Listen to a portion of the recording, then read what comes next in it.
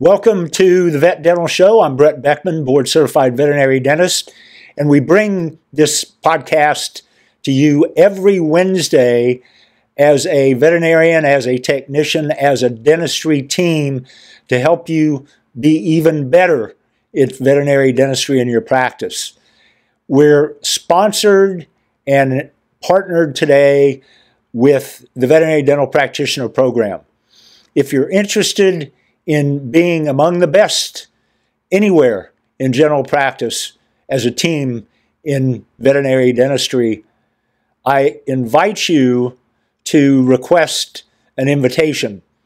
Let's go to ivdi.org/INV, like invitation, first three letters INV. So IVDI, International Veterinary Dentistry Institute, ivdi.org/INV, and we'll get you the information that you need.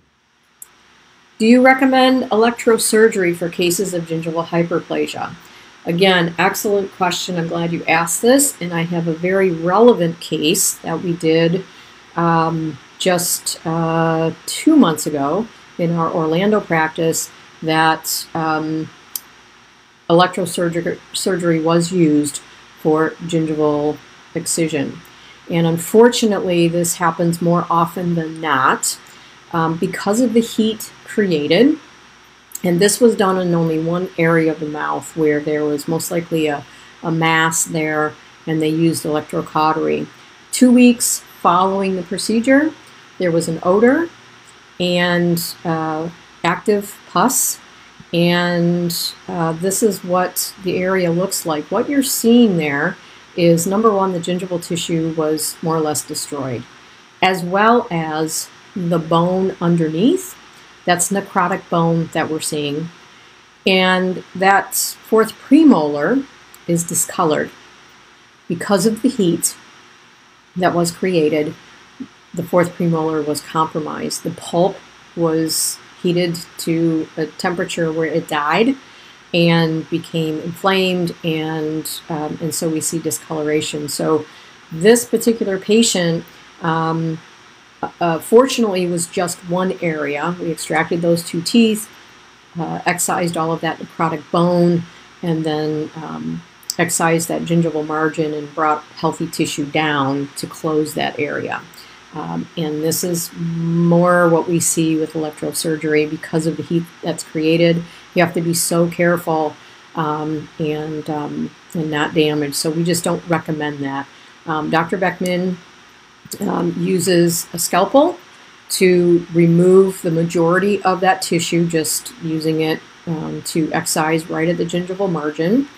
And then he'll use a particular burr, it's called a 12 fluted burr, to contour that gingival margin to give it what's called a beveled edge so that it heals normally.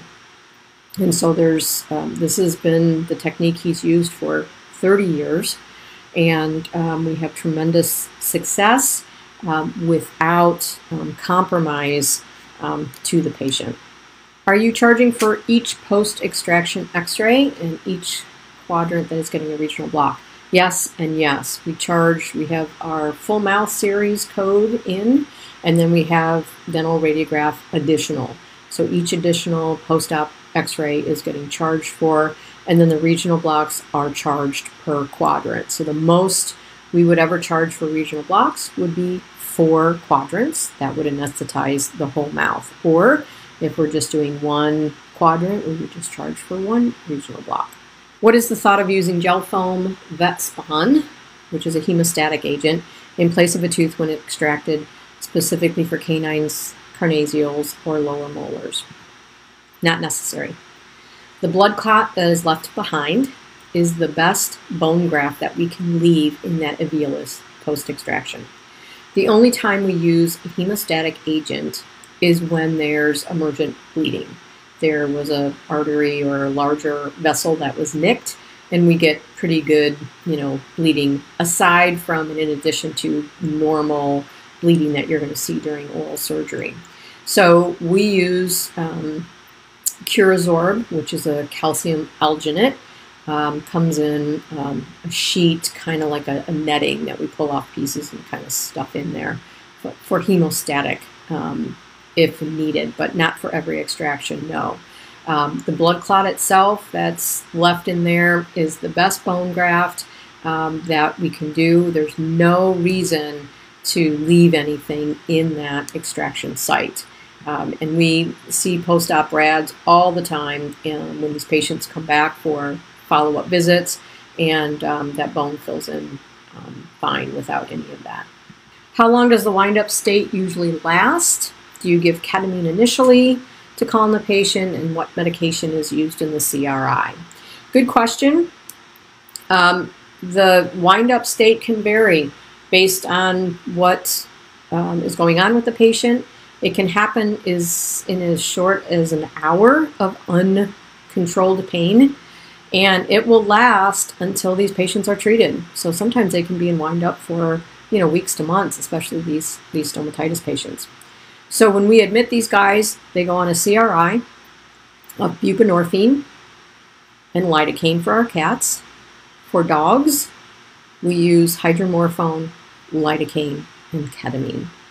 And they are given a loading dose of ketamine and the narcotic so that can get on board right away. And our calculator will help us with that.